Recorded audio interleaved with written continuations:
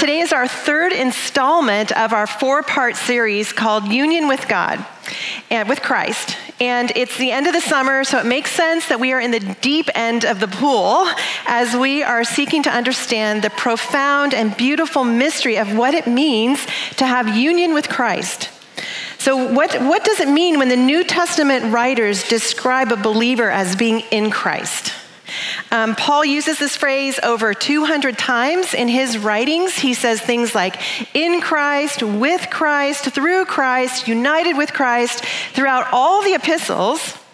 But Jesus also uses this kind of language, especially when he is encouraging his believers to abide with him. He illustrated this concept of a deep, personal, connected relationship with him by using the picture of a vineyard. And he uses the imagery of a vineyard where only the vines that are united with the branches are the ones that bear fruit. So how can we grasp the significance of this profound mystery? What does this mean for you and me that we are in Christ? What does that mean? How should this reality actually shape our lives? How should it transform our hearts? What does it look like for us to live into this relationship that we share with Jesus? Is there more to this life than our eternal salvation? Are we missing something deeper and more satisfying that is available to us because our lives are hidden with Christ? And the answer is yes. Yes, there is more for us to enjoy in our relationship with the Lord Jesus. And there is more for us to understand and appreciate about what it means that we are actually hidden with Christ. It is a mystery, but it's a mystery that has been revealed to those who are in Christ. Colossians 1, verses 26 and 27 say, "The mystery that has been kept hidden for ages and generations, but is now disclosed to the Lord's people. To them, God chose to make known how great among the Gentiles are the riches of the glory of this mystery, which is Christ in you, the hope of glory." So today we're going to explore, what does it mean that we are hidden with Christ? Will you please open your Bibles to Colossians chapter 3, and if you need a Bible, raise your hand and the ushers will bring you a copy of the text. And as you're turning there, let me just give you some context for the verses that we're going to look at today. We're going to look at Colossians 3, verses 1 through 3. But in the previous chapters, Paul was teaching the Colossians about the great doctrines of their faith. And he was exhorting them to declare and defend the truth of the gospel.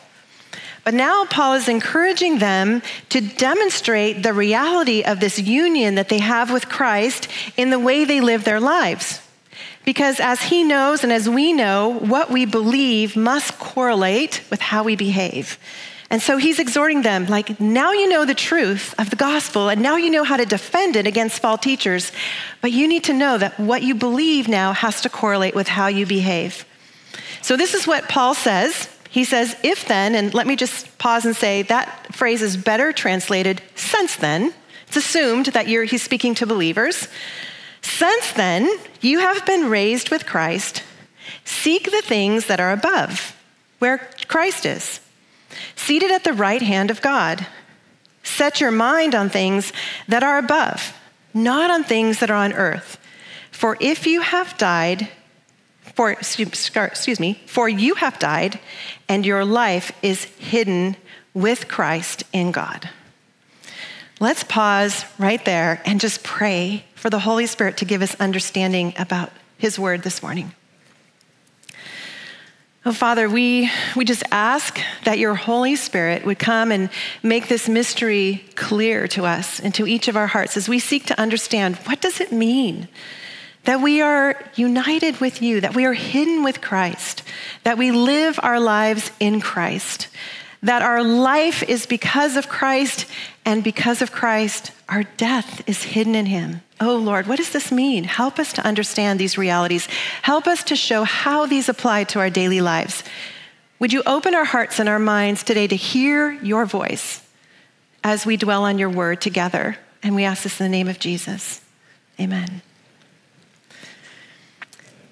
This idea of union with Christ it's a concept that many of us struggle to understand. I think it's easier for us to grasp the facets of our relationship that seem to be more external than the things that are internal. I think it's often easier for us to grasp when we consider our salvation. It's easier for us to think, well, I understand that I'm freed from the penalty and the power of sin through my salvation. I understand that I'm going to go and live forever with God for all eternity. But I think it's harder for us to grasp the internal realities of our salvation. We have the Holy Spirit living within us right now. Christ is in us, and we are in him. And it is true that he changes everything about the externals of our lives, but he also changes everything about who we are at the core of our being. We are made new in Christ. We are changed by Christ. We are secure with Christ. We are hidden with Christ. He's taken our punishment for sin upon himself, and he's died the death that we deserve. So literally, we are safe with him. Hidden with him. When I was a teenager, I spent every summer riding my horse in Montana. And I often would ride alone because I'm the only one in the family who had a horse. But my dad, he would secure a pasture in a different location in the canyon every summer so that I could go ride in a different part of the mountains. And on one summer, my dad and I, at the end of the summer, we decided that instead of trailering our horse back to the pasture where the horses would winter, that actually he would get a horse and I would have my horse, and we would ride the 10 miles downriver to where our pasture was, where we would turn them loose for the winter. So we had this day where we were riding this long journey, and when we arrived at our winter pasture, we were greeted by a herd of horses who were so eager to welcome us after there had been separation in this pack for a while, this herd for a while. And so when we got there, the horses were all snorting, and they were fired up, and they were all on edge. And so my dad and I decided, well, let's just take a lope around the pasture before we turn our horses loose for the winter. So as we were galloping around the pasture, this herd of horses were chasing us. There were like 10 or 12 horses that were on our tail. And just then, my horse put her leg in a gopher hole. And she went down on her nose, and then she rolled. I stayed in the saddle, and she rolled right over the top of me just as the whole herd stampeded by. It was amazing that I wasn't trampled. Actually, the saddle horn went right here instead of into my body. But I was hidden under her body as the danger of that galloping herd passed by. Now, in the same way, being hidden with Christ means that everything that was supposed to hit us, including the judgment of God for our sins, hit Christ instead. Our lives are so intertwined with his that when he died, we died with him. And because he was resurrected from the dead, we will be raised from the dead. And because he ascended to heaven, we will reside in heaven with him forever. And right now, Jesus is representing you before the Father. He has covered all of your sin, all of your guilt, all of your shame, all of your failure. You are alive in him, clothed with his righteousness and blessing. And when the Father looks at the Son, he sees you in Christ, forgiven and free. No condemnation. And right now, you and I are actively being redeemed and restored into the persons that God has created us to be. We are full of his Holy Spirit, who is right now transforming us into the likeness of Christ as we grow up in faith and as we mature spiritually. Sinclair Ferguson said this. He said, having the Holy Spirit is the equivalent, indeed the very mode, of having the incarnate, obedient, crucified, resurrected, and exalted Christ indwelling us so that we are united to him as he is united to the Father. Here's the simple definition that we've been using for our series. You've seen it before. Union with Christ involves a new spiritual reality in which the believer is joined to the risen Christ in such a way that what is true of him becomes true of us. So today I want to talk about this idea of being hidden with Christ in actually 3 parts. Each part has an actuality and an action, or each part has a declaration of truth and a demonstration of belief. Because as Paul knew, what we believe has to be congruent with how we behave. So as we go through this text, first we're going to talk about how you are raised to new life in Christ. That's the truth. And the response is seek things from above. And the other truth, second truth, is Christ is seated in heaven with God. And our response is think heavenly thoughts. And then lastly, you are hidden with Christ in God, and our response is live in victory and hope.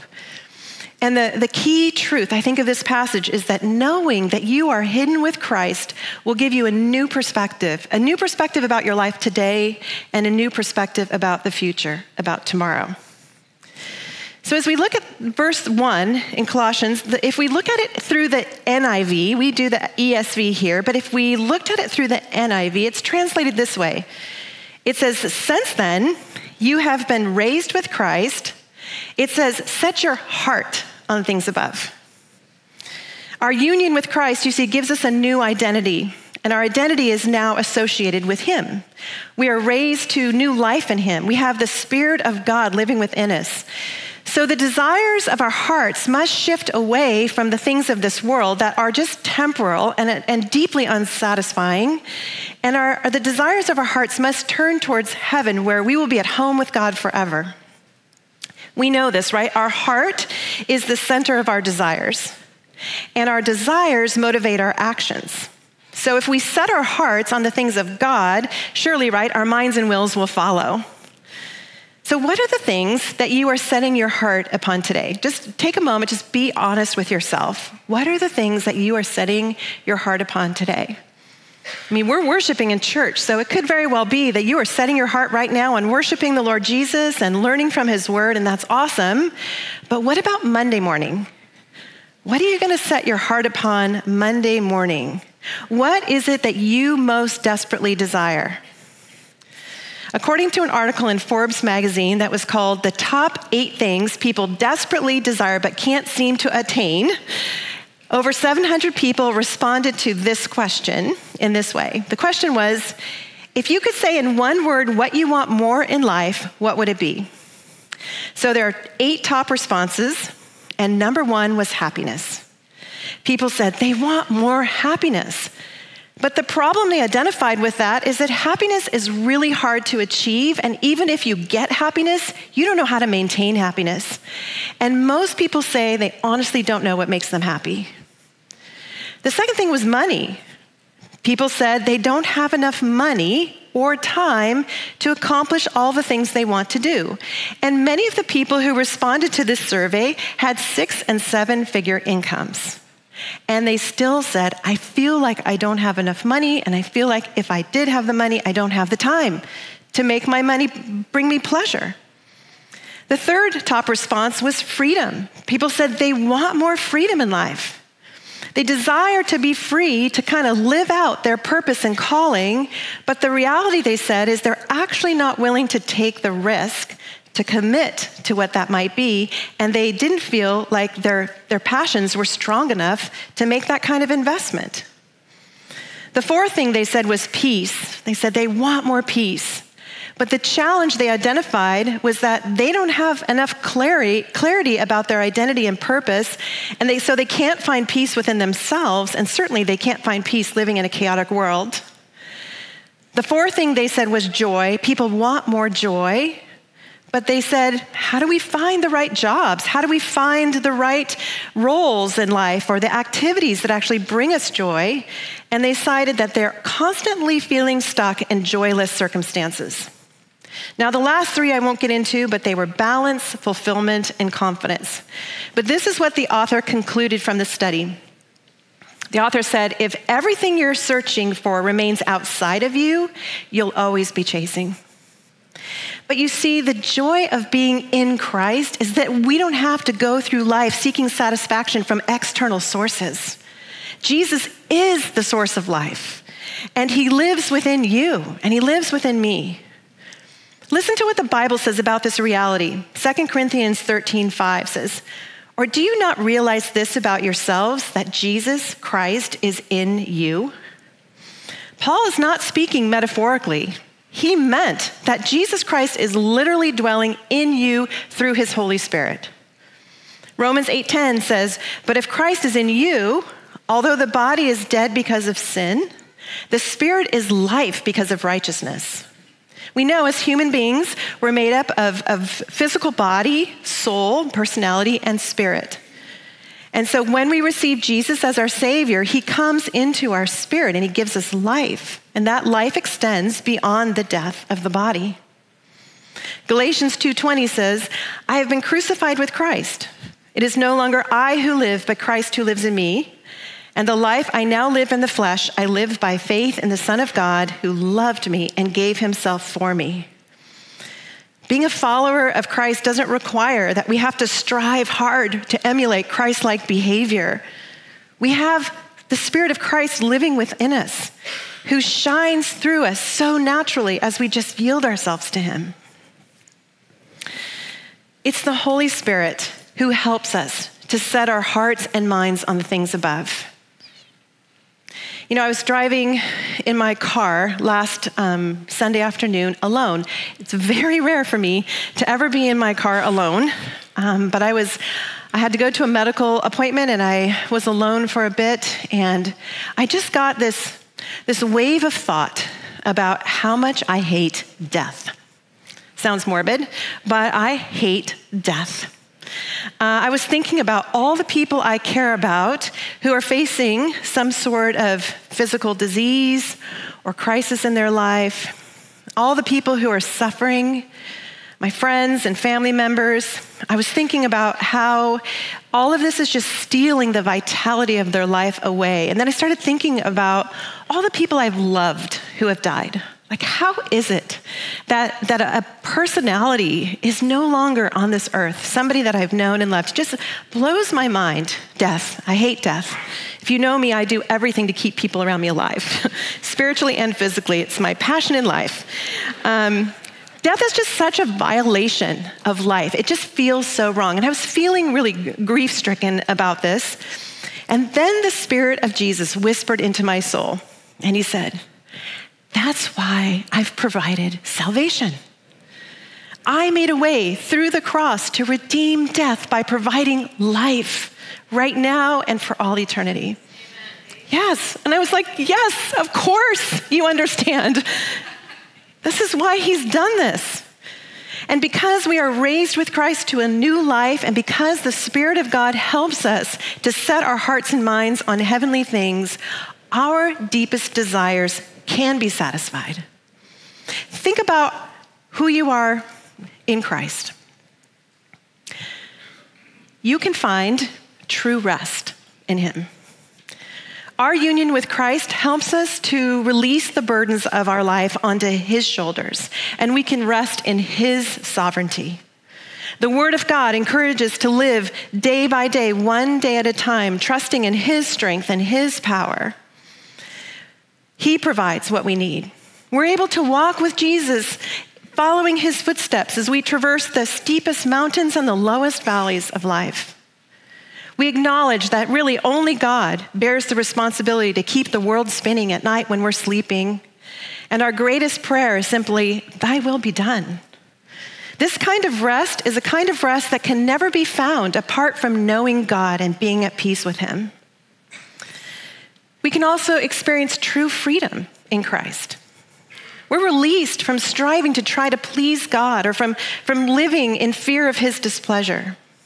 Our union with Christ means that we have a new way of thinking. The old way of thinking has gone. The new way of thinking changes everything. We are forgiven. We are set free to live into the newness of life. Christ has taken all of our judgment upon himself, and he has given us his righteousness in exchange. We are safe and we are secure in Christ, free from all condemnation. We're released from worrying that we're not enough because we know that he is our all in all. We also can experience true contentment. The secret for finding contentment in life is knowing that Christ is in you and with you, and we are not alone. Our God is named Emmanuel, God with us. He is with us. He is our Lord. He is our constant companion. He is our friend. He is our ever-present shepherd in times of plenty and in times of want. Paul expressed it this way in Philippians 4. He said, I have learned to be content, whatever the circumstances. I know what it is to be in need, and I know what it is to have plenty. I have learned the secret of being content in any and every situation, whether well-fed or hungry, whether living in plenty or in want. I can do all this through him who gives me strength. This perspective shifts our focus away from thinking that we will find our deepest desires met in external happiness or in money or in success or in circumstances or a perfect life balance, right? We're thinking that shifts us away from thinking that those things are the things that will foster an inner sense of peace. But there's actually no lasting peace in those things. We know that. Ultimately, our union with Christ assures us of the presence of God in our lives in every circumstance that we face, and our trust in him to provide for our deepest needs. We also know our true identity. When I was in my 20s, I started attending a Bible teaching church in Sacramento, California. And one day, the pastor called me into his office, and he began to ask me a lot of questions about my faith because he knew that I came from a more liturgical church. He was concerned, perhaps, that I didn't really have my feet planted on the ground about who Jesus was. And so he took out a piece of paper, and he sat me down, and he began to draw. And this is what he drew. And then he asked me this question: where is Jesus in your life? Is he outside of your life? Is he just a part of your life? Or is he center of your life? When Jesus is center, we know our true identity because he gives us such a clear understanding about who we are and about what he's done for us. And I honestly don't think that we can have a true perspective of our identity or our purpose in life apart from him. And when he is our center, he then also becomes our circumference. He sets the boundary lines of our lives in pleasant places. He gives us guardrails for our lives by telling us the truth about sin and how it wreaks havoc on our souls and on our relationships. And then he calls us into intimacy with himself, and he works within us to shape us into his own likeness from the inside out. Are you experiencing Christ in this way? Do you know who you are in Christ? Are you experiencing true rest and freedom and contentment in your life, regardless of whatever is happening in your present circumstances? As Charles Spurgeon once said, he said, there is no joy in this world like union with Christ. The more we can feel it, the happier we are. So when we do set our hearts and minds on things above, we will then center our lives on our union with Christ, and we will find that our deepest desires are not fulfilled through the pursuit of all these other things, happiness, money, freedom, peace, joy from the world, but our deepest desires are fulfilled in our relationship with Christ, who lives in us and through us by his Holy Spirit. So we've established that our union with Christ is experienced through his indwelling Spirit. But now the question is, where is Jesus right now? Let's look back at our text. If then you've been raised with Christ, seek the things that are above, where Christ is, seated at the right hand of God. So where is the Lord Jesus right now? He is in heaven, seated at the right hand of God. How did he get there?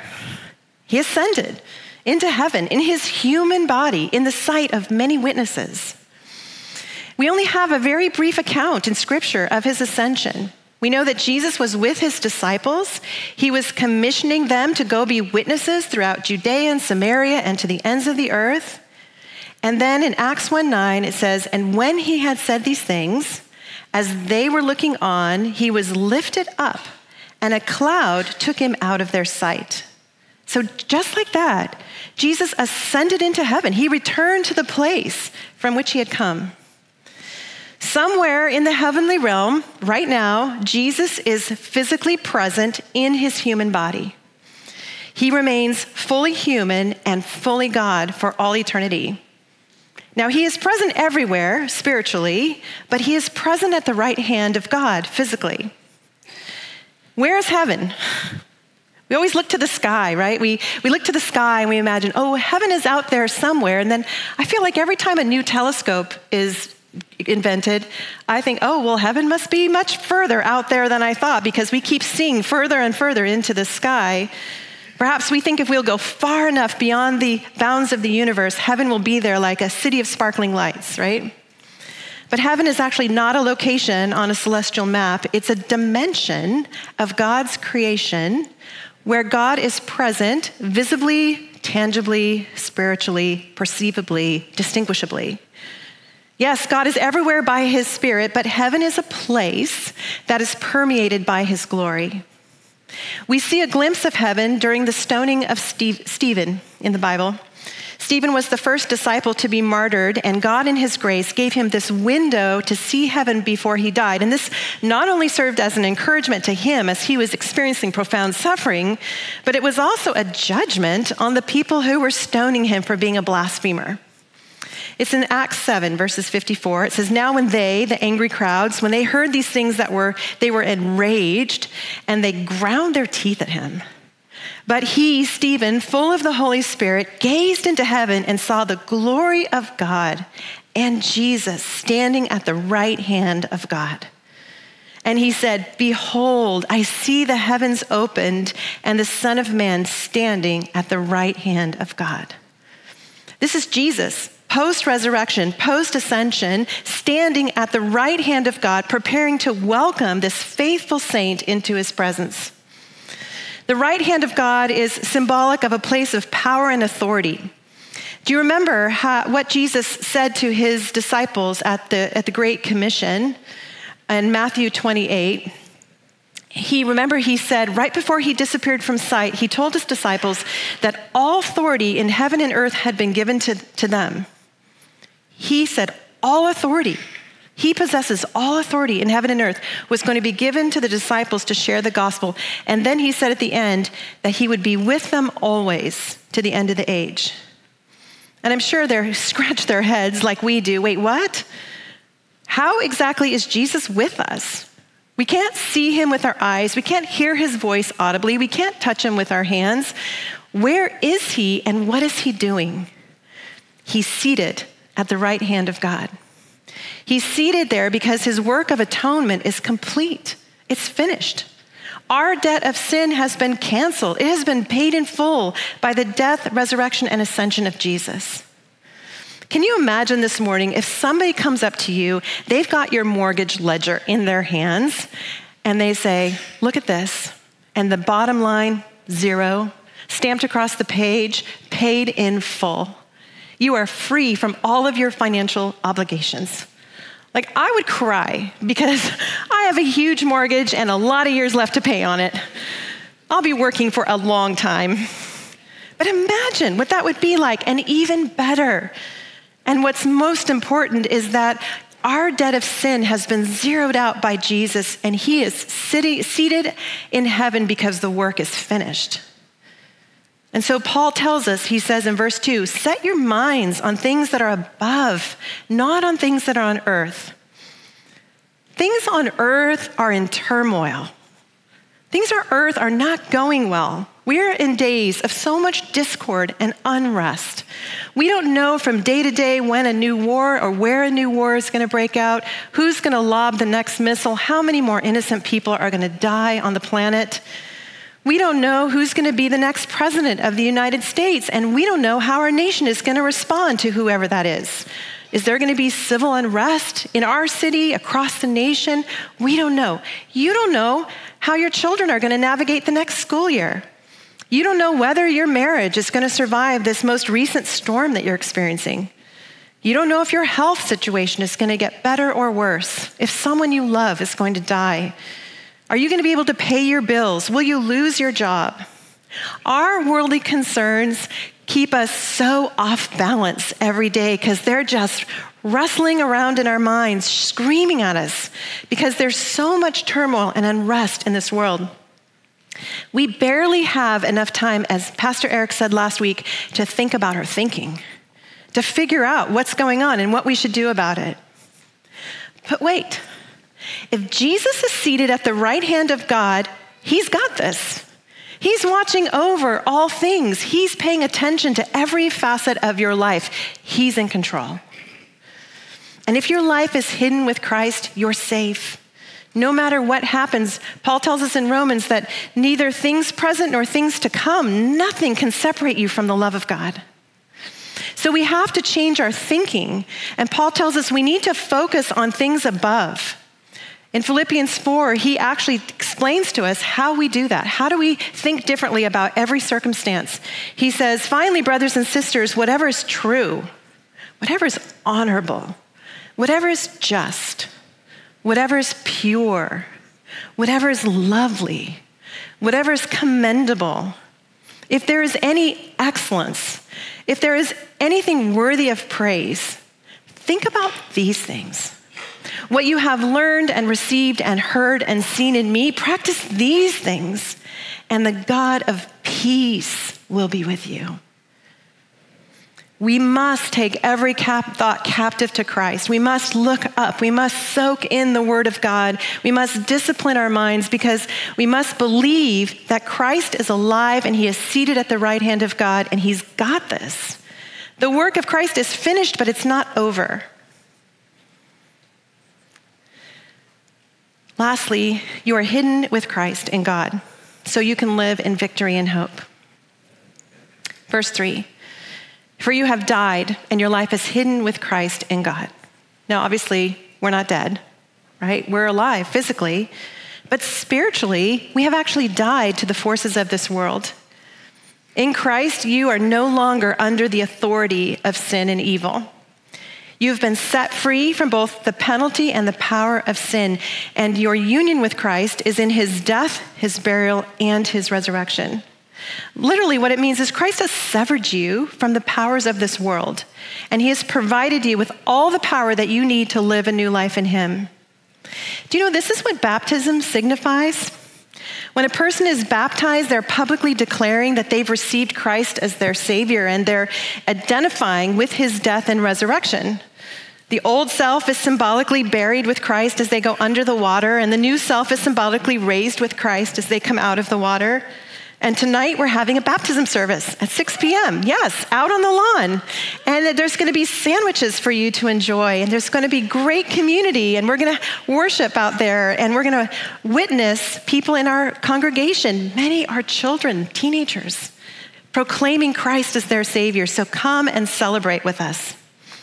But what does it mean that your life is hidden with Christ in God? The psalmist says it this way in Psalm 27, verse 5. He says, for he will hide me in his shelter in the day of trouble. He will conceal me under the cover of his tent. He will lift me high upon a rock. Literally, you are eternally safe and eternally secure in Christ. And yet, we're still living in the tension between the now and the not yet, right? Right now, we know our lives are hidden in Christ as we live in this broken world. We experience the inward reality of our salvation now. But we who are in Christ are not yet visible to the outside world. Although we belong to this heavenly realm, we're still living in the earthly realm. Though we are clothed with glory from the heavenly perspective, that glory is revealed from earthly sight. And we're waiting for the return of Christ to come and take us home. So let's set our hope on the future then, when Christ will return in glory. Let's look ahead to one more verse, verse 4 of Colossians 3. Verse 3, remember, says, for if you have died and your life is hidden with Christ in God, when Christ, now verse 4, who is your life, appears, then you also will appear with him in glory. Oh, wait, can we say that one more time? When Christ, who is your life, appears, then you also will appear with him in glory. What a day that will be. That day, everything that is hidden is going to be revealed. Christ will appear in glory, and we will appear in glory with him. Jesus is coming to take his people home. This is our future. This is our hope. 1 John 3:2, he says, "Beloved, we are God's children now, and what we will be has not yet appeared, but we know that when he appears, we shall be like him, because we shall see him as he is." How do we live in this life with our feet firmly planted on the ground, but yet with our hearts and minds directed toward heaven?